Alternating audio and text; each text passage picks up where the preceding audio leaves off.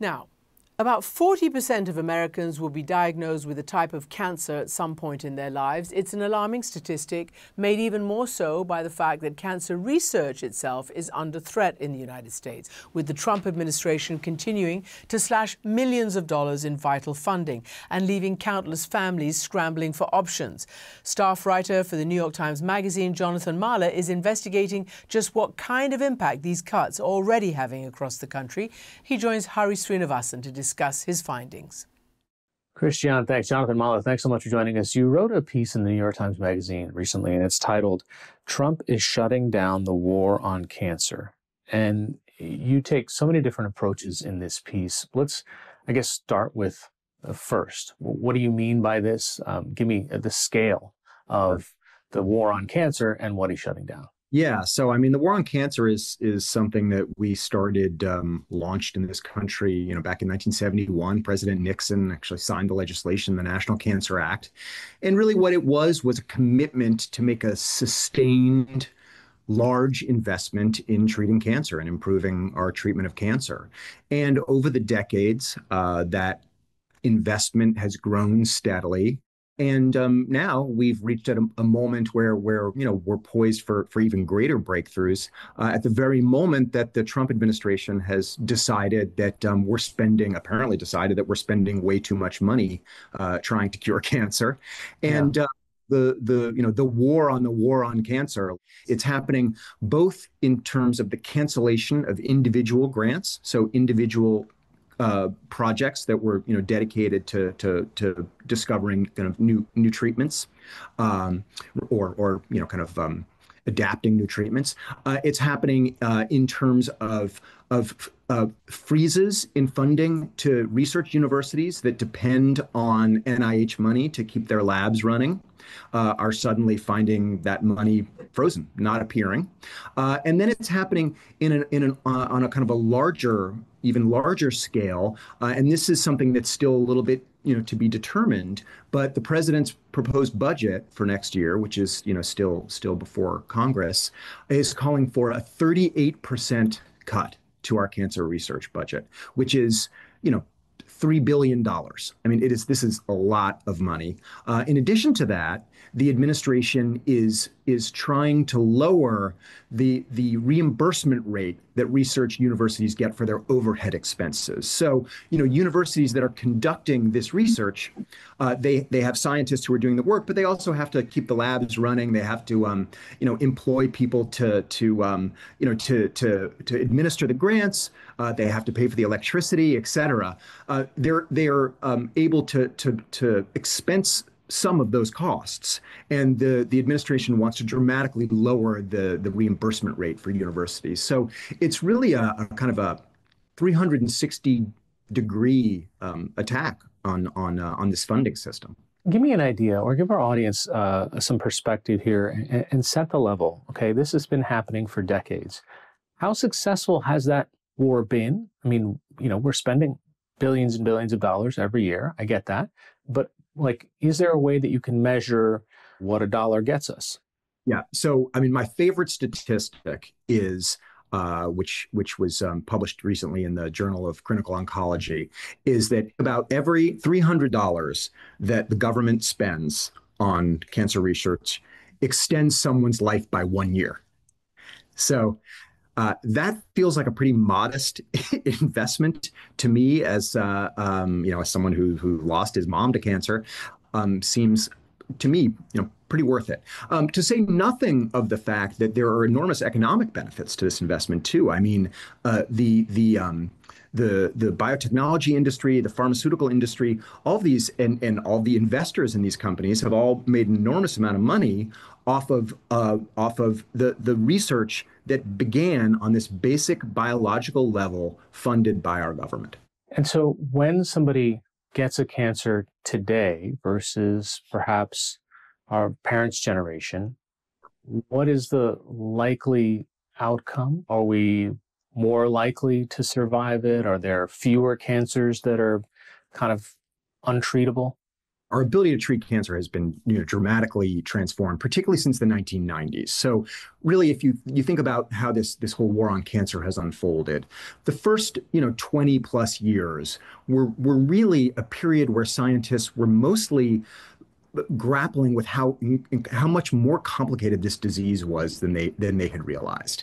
It's not a single disease. It's hundreds of thousands of diseases, and each one behaves differently on every organ and in everyone's body. And really, beginning in the late 90s, what had been basically the only options historically had been surgery, really. And then, chemotherapy came along and radiation as well. But these were, both radiation and chemotherapy are enormously toxic, and not always effective. But what the really the biggest innovation and the innovation that scientists are still really building on is what's known as immunotherapy. And immunotherapy is essentially the use of one's immune system to the stimulation of an immune system to detect the mutant cancer cells and fight the cells itself. So your immune system does the work that otherwise these toxic chemotherapy chemicals would be doing, which people tolerate much better, so their quality of life during treatment is much better, and it's also much more effective. So this is a new, immunotherapy is relatively new. We're talking about 15 years or so, and there's still a lot of cancers where they're just beginning to understand how to use immunotherapy. To illustrate what's happening kind of in the research ecosystem, you help kind of personalize it by looking at Rachel Sirianni, a professor at the University of Massachusetts. Her research focuses on an aggressive form of pediatric cancer known as medulloblastoma. Tell us her story and how it's indicative of what's happening to other researchers, people who are facing grants. She's working on basically a new way to deliver drugs into the interior of the brain to attack this very aggressive form of pediatric brain cancer, which kills hundreds of kids every year, medulloblastoma. And so she's been working kind of steadily on this for 10 years now, and she had 3 NIH grants to do this work, was making great progress. Her grants were, just because they only last for 5 years or so, were coming up in 2025 and 2026. So coming into this new year and the new presidential administration, she was aware that she needed new grants to keep her research going. She runs a lab with 7 researchers and technicians, and it's expensive and time-consuming work running all these studies. So she had submitted 2 grant applications to keep her work going to the NIH, and days after the inauguration, she was informed that the meetings where her grants were going to be considered had been canceled. And so months now went by. She had to start laying people off in her lab. She had to cancel one of her most promising studies. And then she was informed that in June that neither project was going to be funded. So now she's faced with this decision of, well, what am I going to do? This is this important work that I'm devoted to, that I've been doing for years now, and I'm making great progress. And she's come to this decision now that she, for the moment at least, she can't really focus on this work any longer, because pediatric brain cancer work is very expensive. It's expensive because it requires a very specific kind of lab mouse. So now she's decided she's going to have to just pivot away from it and start working in some other fields, which is obviously, tragic. I mean, this was a woman who was making great strides in helping children with brain cancer survive. And Yeah. I mean, it's hard to imagine, something more worthy for our government to be investing in. And yet, here she is having to move to other fields. So, we're in a period now where you said that in the mid-70s, America's 5-year cancer survival rate sat at 49%. Today, it's 68%.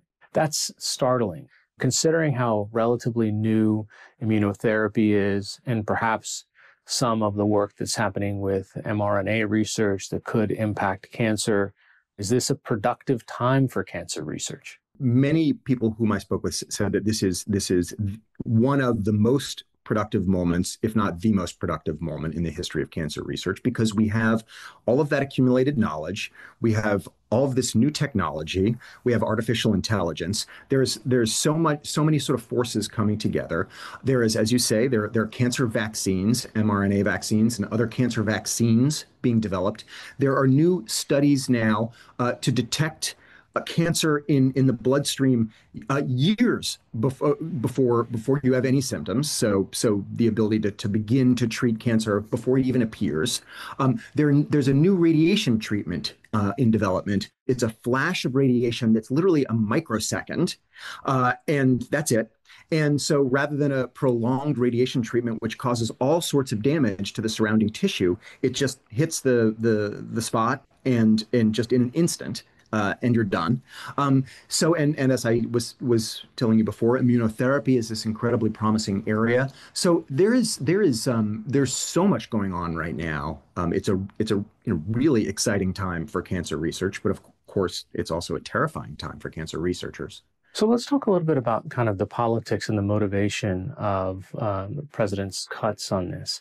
I mean, even, as you describe, if the NIH stopped taking meetings well before kind of Doge came in, this seems like part of sort of an orchestrated plan on what to do.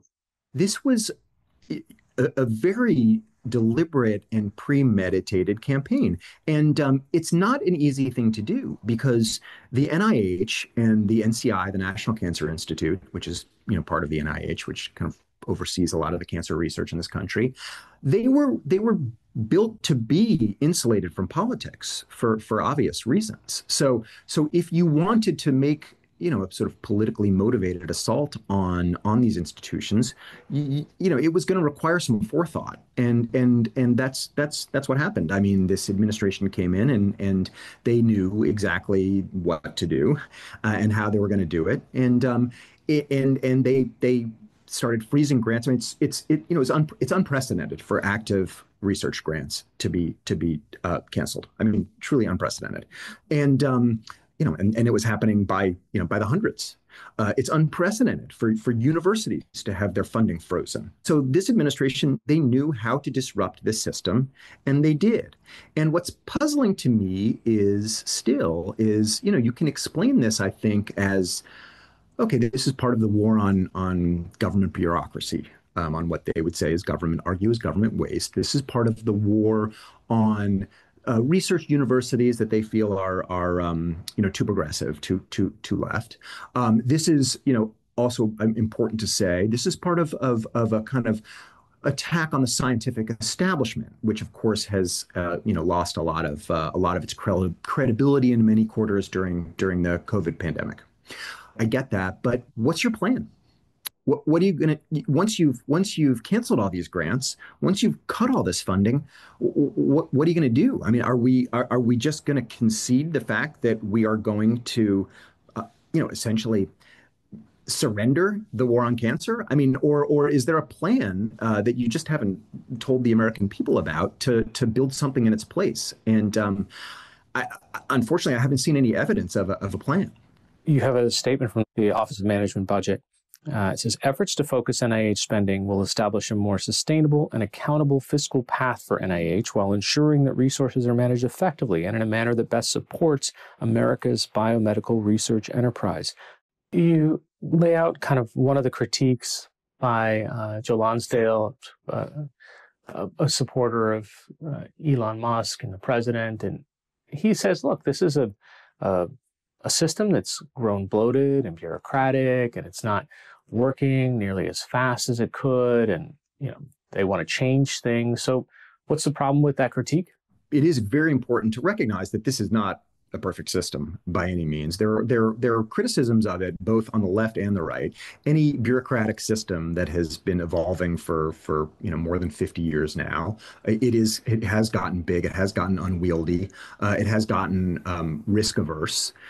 There are too many older scientists who are blocking too many younger scientists who have kind of more potentially game-changing ideas. who are more familiar with new technology, et cetera, that are not able to kind of enter the field. And scientists are spending too much of their time writing grant proposals because it's gotten so competitive. That's a problem. They should be in the lab. They shouldn't be spending all their hours, writing 120-page proposals for a grant. So that is all true, and Joe Lonsdale is correct about that. I think the problem is that this idea that you can just sort of disrupt this system, like you would disrupt the technology industry, and replace it with startup companies. That's not how scientific research works. It's one scientist in one lab making a small discovery and publishing it in a paper, and another scientist reading that paper and seeing, oh, that's interesting. I think I might be able to add a twist to that. I might be able to advance that idea a little further. It's collaborative. It's incremental. It's very different than how the Silicon Valley functions.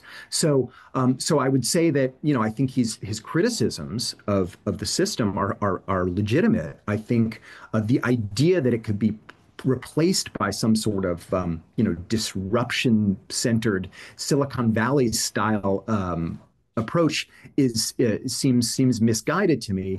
To say nothing of the fact that, as I mentioned before, we haven't seen any proposal for what's coming next. Are people today suffering from the cuts that are coming to cancer research? So there are isolated examples of that happening. The chief of surgery at the National Cancer Institute, who's running a clinical trial now to treat a particular form of cancer with immunotherapy, a form of cancer that has not yet been successfully treated with immunotherapy. And two of his technicians who manufacture the cells he needs to inject in his patients to treat them, and these are late-stage cancer patients. These two technicians were laid off, so that delayed the treatment of his patients, delayed his clinical trials. So yes, the bigger issue though is the way this system is structured. The government funds the early stage research that no pharmaceutical company or biotechnology company is going to invest in, because it's experimental, it's sort of basic, it's foundational. When it's investigative, then you get patents, then you get biotechnology companies, then you get private investment. What we're seeing now will ultimately result in a slowing of that survival rate, because progress at this early stage is what leads to the great breakthroughs in treatments, the great successful clinical trials in humans. But if you take away that foundational research that only the government will pay for, no private industry doesn't want to pay for it because it's too speculative. And we're seeing this system kind of being attacked at this very foundational level, and we won't really know the effects of it for years to come. Staff writer at the New York Times Magazine, Jonathan Mahler, thanks so much for joining us. My pleasure. Thanks for having me.